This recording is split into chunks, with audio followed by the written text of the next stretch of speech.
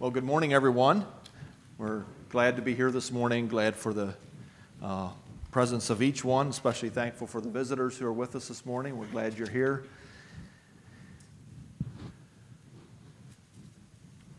You may already have a clue as to what we might be talking about this morning. I'd like to speak just a little bit about some of my favorite verses in all of Scripture. How many of you like to receive an invitation? Most of us do. You know, most of the time when we receive an invitation, it's something that's positive. It's a celebration. In contrast, Sister Marge received a summons, the jury duty. Most invitations are not like that. Most invitations, especially if it's a personal invitation, make you feel special. And a couple weeks ago, most of you got some invitations, probably in your mailbox.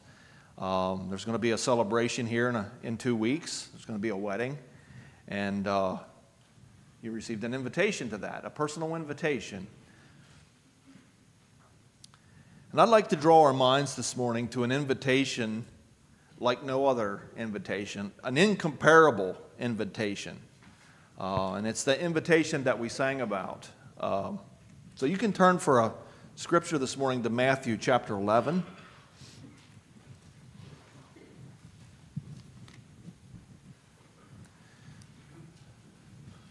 And to get the context, I'd actually like to read the whole chapter.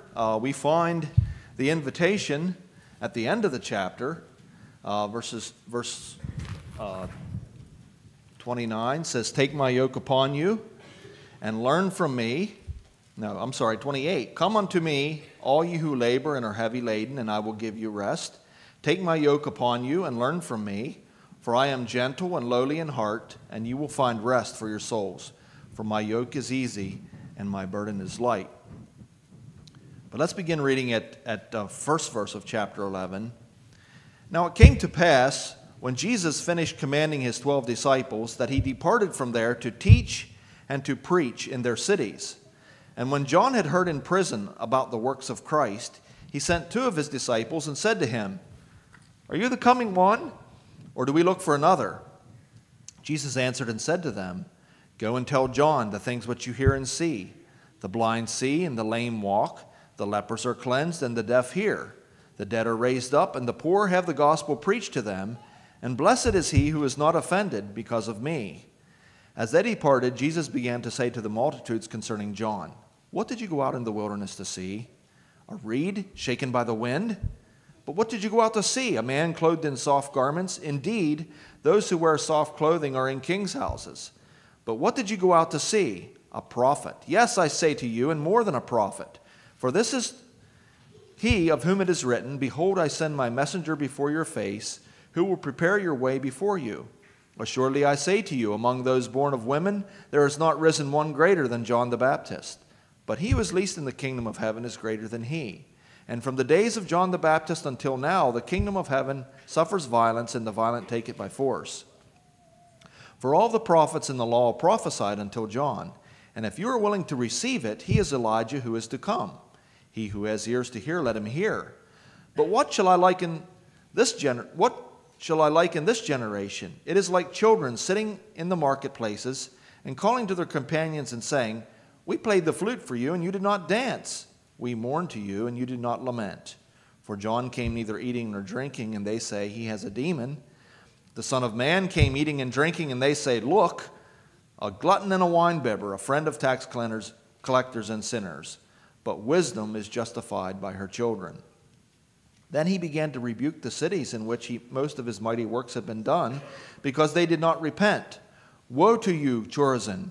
Woe to you, Bethsaida! For if the mighty works which were done in you had been done in Tyre and Sidon, they would have repented long ago in sackcloth and ashes. But I say to you, it will be more tolerable for Tyre and Sidon in the days of judgment than for you. And you, Capernaum, who were exalted to heaven, will be brought down to Hades. For if the mighty works which were done in you had been done in Sodom, it would have remained until this day. But I say to you that it shall be more tolerable for the land of Sodom in the days of judgment than for you. At that time Jesus answered and said, I thank you, Father, Lord of heaven and earth, that you have hidden these things from the wise and prudent and have revealed them to babes. Even so, Father, for it seemed good in your sight. All things have been delivered to me by my Father, and no one knows the Son except the Father, nor does anyone know the Father except the Son, and the one to whom the Son wills to reveal him. Come to me, all you who labor and are heavy laden, and I will give you rest. Take my yoke upon you and learn from me, for I am gentle and lowly in heart, and you will find rest for your souls. For my yoke is easy and my burden is light. The conversation that where Jesus gives this invitation was brought about by some messengers that came from John the Baptist. And I guess for many years as I read this, I was sort of thinking that it was John that was having the doubts. When I did a little more studying on that, it seems especially the early church did not look at it that way. If we turn up to Luke, ahead just a little bit to Luke chapter 7, verses 18 to 23.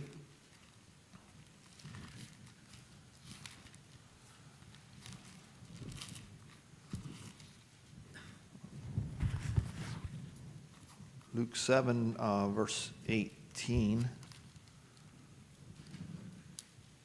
says, Then the disciples of John reported to him concerning all these things. So previous to this, it says that great fear came upon all, and they glorified God, saying, A great prophet has risen up among us, and God has visited his people. And this report about him, about Jesus, went throughout all Judea and all the surrounding region. Then the disciples of John reported to him concerning all these things, and John, calling two of his disciples to him, sent them to Jesus, saying, Are you the coming one, or do we look for another? And then it goes on in the same light as it did in Matthew. And then in John chapter 3, verses 23 to 35. Now John also was baptizing in Aenon near Salem, because there was much water there, and they came and were baptized, for John had not yet been thrown into prison. Then there arose a dispute between some of John's disciples and the Jews about purification, and they came to John and said to him, Rabbi, he who was with you beyond the Jordan, to whom you have testified, behold, he is baptizing, and all are coming to him. John answered and said, A man can receive nothing unless it has been given to him from heaven. You yourselves bear witness that I said I am not the Christ, but I have been sent before him. He who has the bride is the bridegroom. But the friend of the bridegroom who stands and hears him rejoices greatly because of the bridegroom's voice. Therefore this joy of mine is fulfilled. He must increase, but I must decrease. He who comes from above is above all. He who is of the earth is earthly and speaks of the earth. He who comes from heaven is above all. And what he has seen and heard, that he testifies, and no one receives his testimony. He who has received his testimony has certified that God is true. For whom God has sent speaks the words of God, for God does not give the Spirit by measure. The Father loves the Son and has given all things into his hands. He who believes in the Son has everlasting life, and he who does not believe the Son shall not see life, but the wrath of God abides in him. And the way the early church saw that, and the way it seems may have happened here, is there was a jealousy that broke out between John's disciples and the disciples of Jesus. We see there that they came and they said, well, what's this all about, this Jesus and his disciples?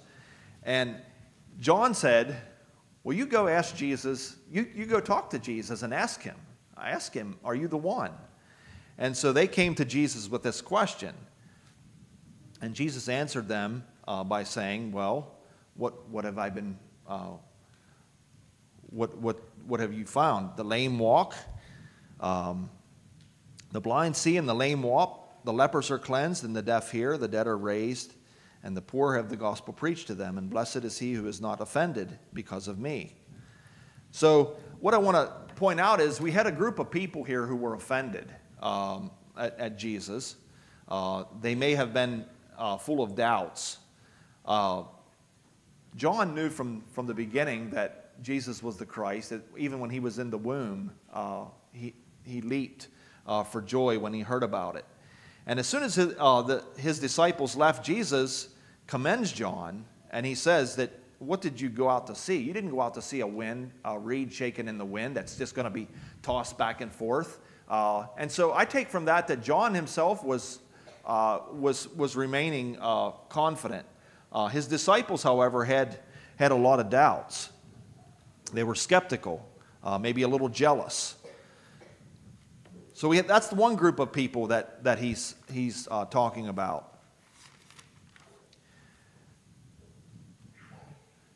John's disciples were upset about the crowds following Jesus, and so Jesus gave him that response. Verse 12, he says that the kingdom of God, the kingdom of heaven suffers violence, and the violent take it by force. Again, the early Christians sort of viewed that as, that's a little bit difficult language to understand, but they viewed it, basically the kingdom of God is not for wimps. It's not for the people that are easily shaken. So there were people that had doubts. There were people that were offended because of him. There were people maybe who were afraid or weak. And they were unsettled and restless. And then he says, what am I going to liken this generation to?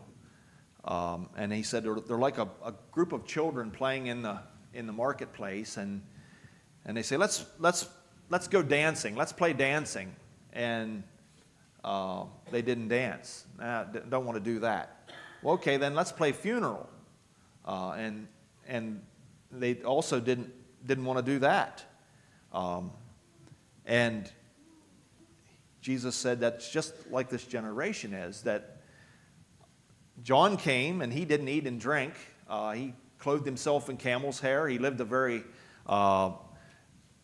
strict life in a way. And they said, well, he has a demon. And then, Son of Man, I came along and I eat and drink. And they say, look, a glutton and a winebibber and a friend of tax collectors and sinners. Again, we see a restlessness. We see a fickleness in the current generation. And then he speaks here of people who were unrepentant.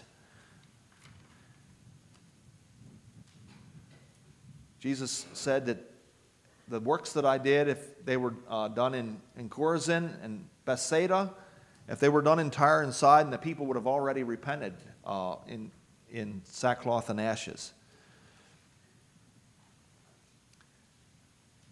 And then he talks about Capernaum, which was his home base. It was the place where he worked out of. And he says that they also rejected him. And so Jesus is building up to this invitation. And he lets us know that it's for all. It's not complicated.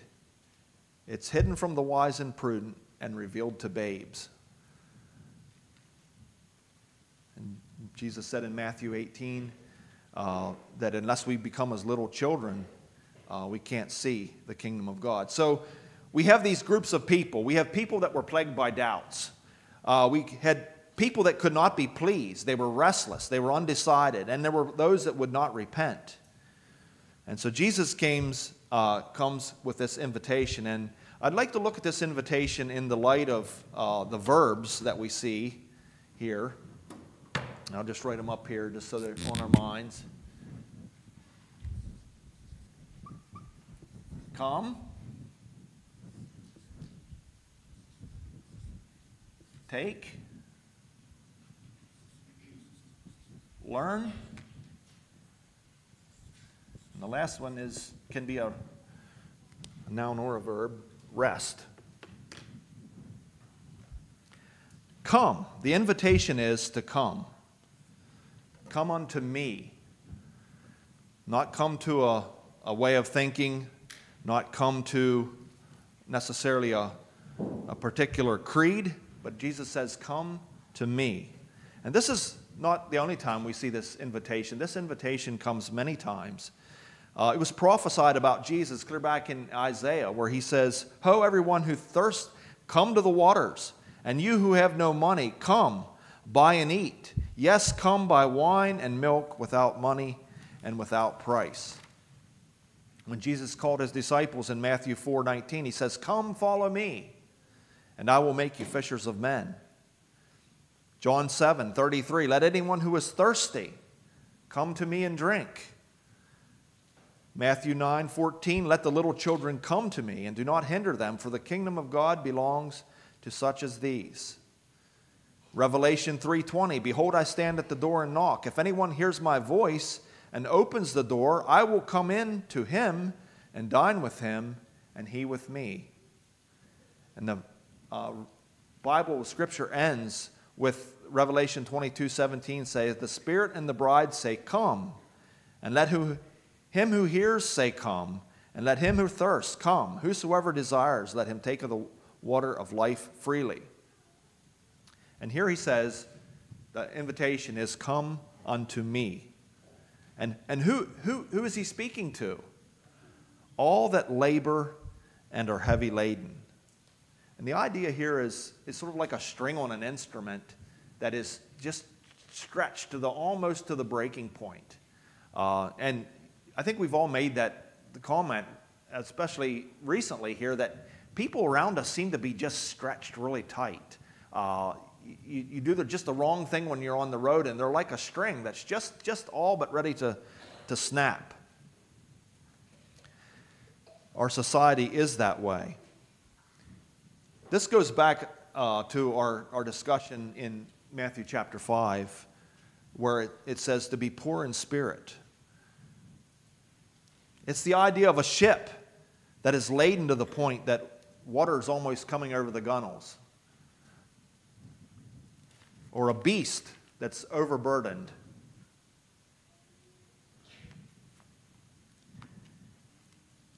Now we find ourselves,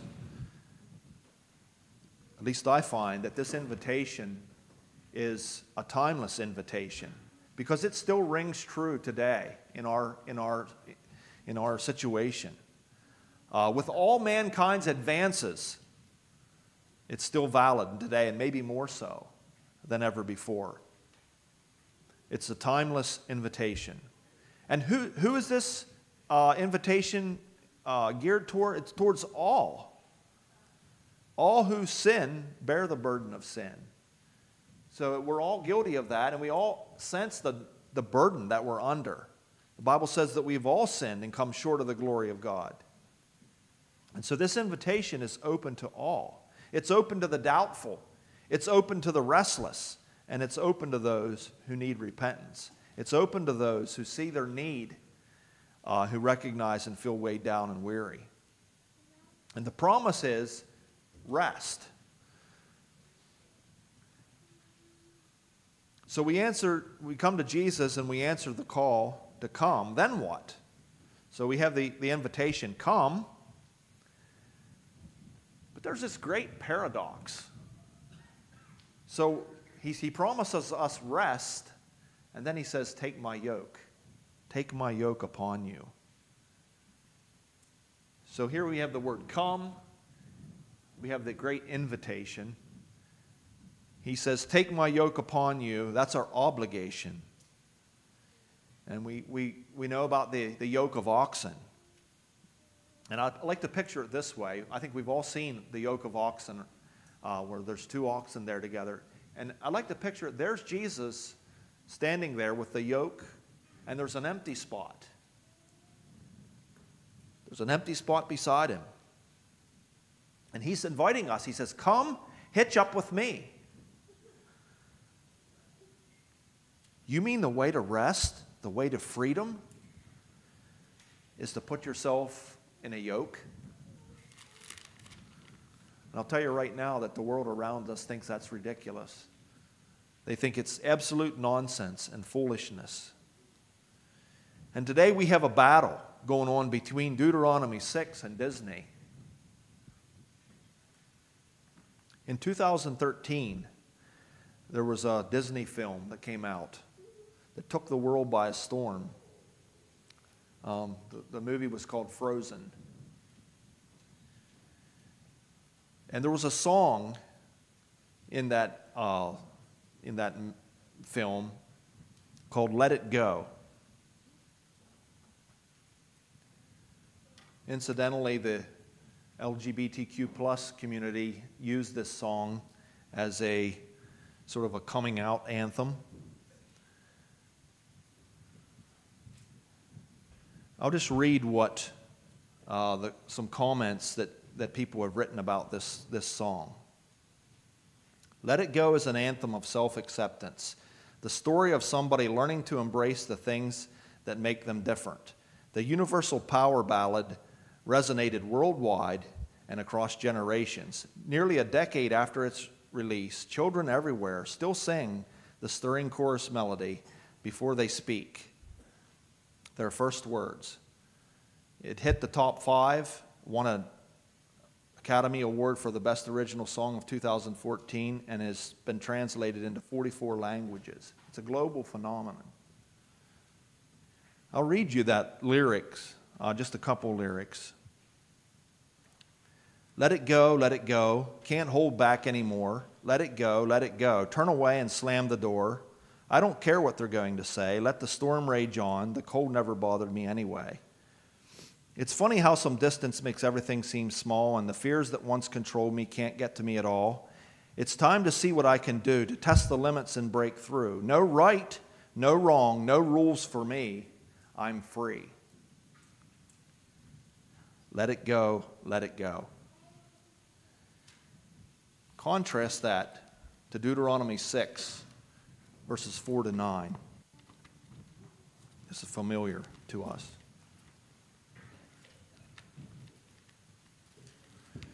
Deuteronomy 6,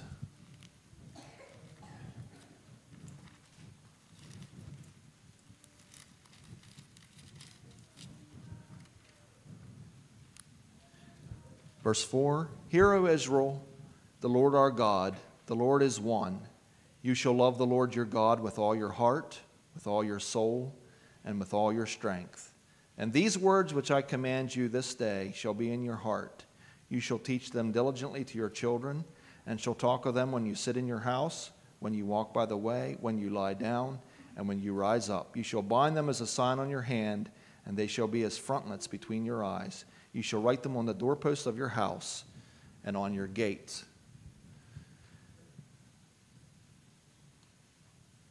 The evil one is very sly.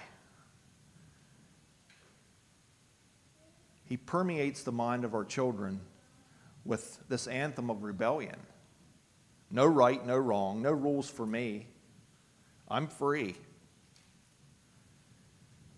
And I can't help but think, we look and just see the state of affairs, especially with the LGBTQ and all that things that we see. And they were little girls singing that 13 years ago. And it said before they could even talk, they were humming the melody to that. And I think Brother John has mentioned here before the power of music and the power of this kind of thing. And those lyrics permeate people's mind. The way to freedom is to cast off restraint.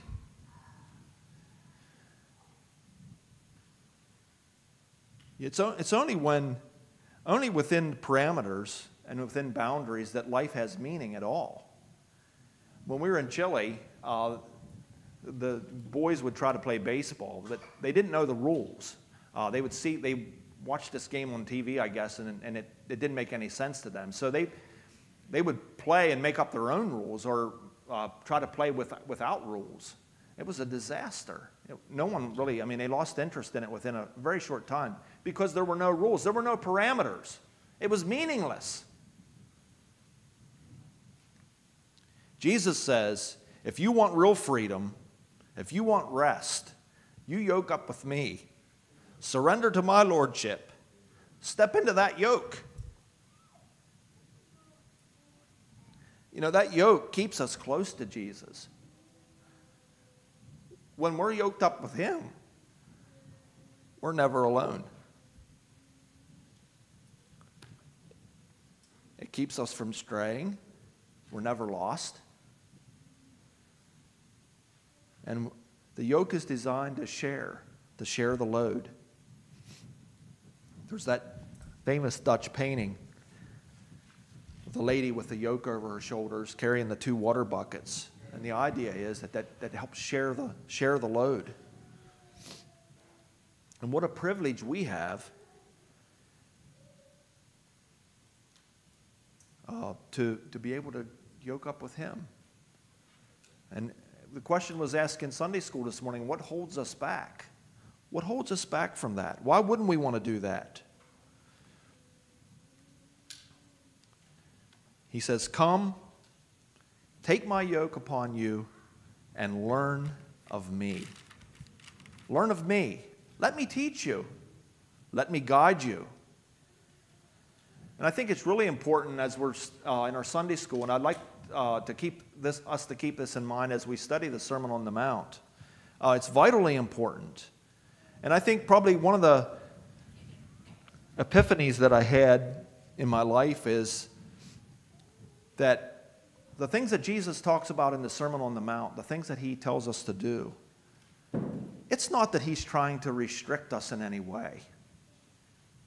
But he realizes, because he's the creator of the universe, and this was touched on this morning, that that's the way we were meant to really function and operate. Sin is an imposition. If sin was the way it was supposed to be, then we would thrive under it, right? But what happens? E. Stanley Jones says it's like a splinter we find, and it's there and it festers, and it if you don't take care of it, it brings about death. We get sick. It drags our body down. Sin is an imposition. We're not made to be selfish and accumulate great stores of wealth for ourselves. We're made to trust. We weren't made to harbor hate and bitterness in our life. We disintegrate under that. We weren't made to live our lives full of lust and envy. And Jesus said, come to me and learn of me. And here's the yoke. You can walk right beside me and I'll teach you exactly what you need to know. What kind of teacher is he? Jesus, this is the only time I think that Jesus said how he's like, and he said, I'm meek and lowly in heart, gentle. He's not like C.S. Lewis's teachers. I think in Surprised by Joy, or one of his books, he talks about his teachers. They were dictators. They were brutal dictators, arrogant, cold, superior. And Jesus says, I'm not like that. I'm meek and gentle. You can trust me.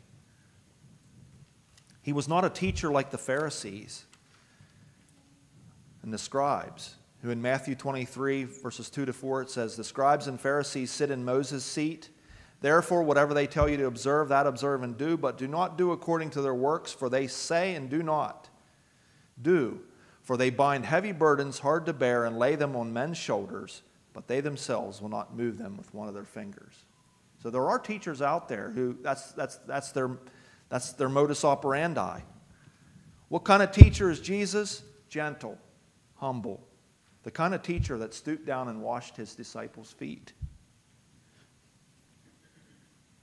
And like we see in the yoke of oxen, he stands with an open space beside him. And he gives us the invitation, come. Learn of me, and I'll show you the way to freedom. Freedom found in restriction. The athlete knows that. The athlete knows that in order to win the prize, he has to restrict himself.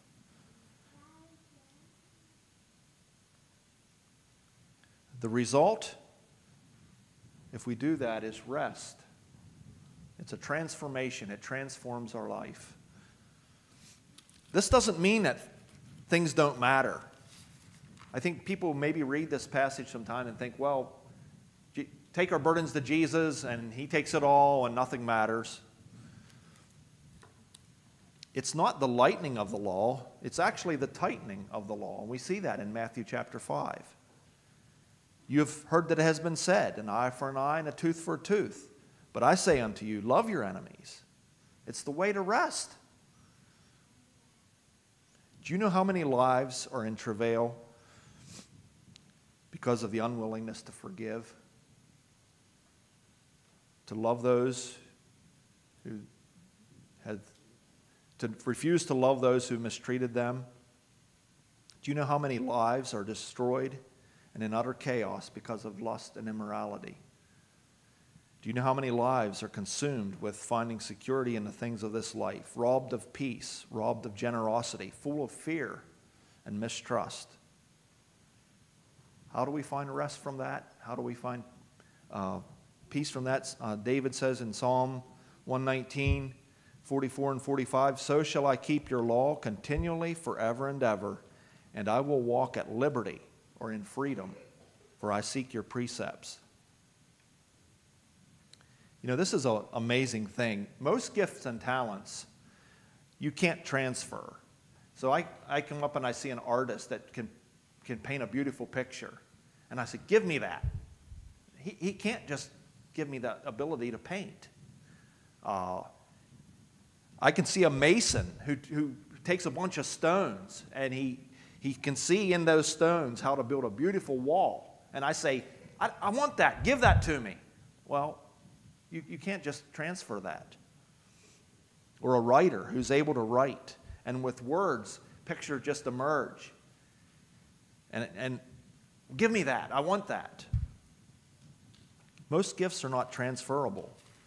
But Jesus makes us an incredible offer here this morning. He says, come to me, take my yoke upon you, learn of me, and I'm going to give you this gift. The gift of rest, soul rest. Not rest from toil, rest in toil. So it's not a matter that we don't have things to do, that we're not. We can look and see some of our forefathers who suffered greatly, and yet they had that rest, that soul rest that only Jesus can give. My yoke is easy, not easy peasy. That's not really what that word means. The word means it fits well. It doesn't rub, it doesn't chafe, and my burden is light. Why is our burden light? Because Jesus is there with us in that yoke. James 4:8 says, draw near to God, and he will draw near to you. Oswald Smith was a missionary to the West Coast Indians, and this was a group of Indians that were plagued by alcoholism and hopelessness and despair. And especially after, there's a couple different accounts of how this song came to be. But after a funeral of a child, and he saw the hopelessness, and he realized what could happen when Jesus comes into the picture. And someone challenged him to write a song about that, and so he did.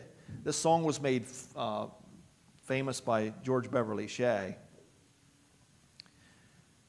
But I want you to think about what happens. It says, draw near to God. So we accept his invitation. We draw near to him.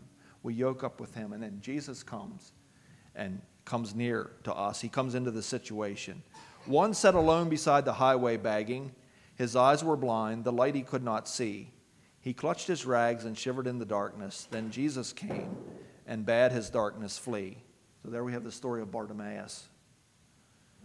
From home and friends the evil spirits drove him. Among the tombs he dwelt in misery. He cut himself as demon powers possessed him. Then Jesus came and set the captive free. There's the man in the tomb.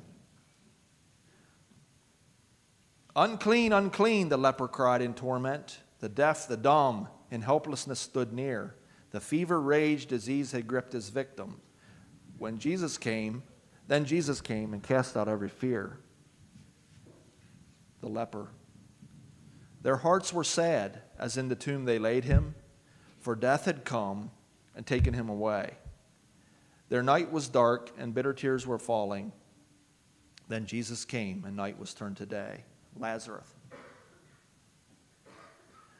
So men today have found the Savior able. They could not conquer passion, lust, and sin. Their broken hearts had left them sad and lonely. Then Jesus came and dwelt himself within. And the chorus says, when Jesus comes, the tempter's power is broken. When Jesus comes, the tears are wiped away. He takes the gloom and fills the life with glory. For all is changed when Jesus comes to stay.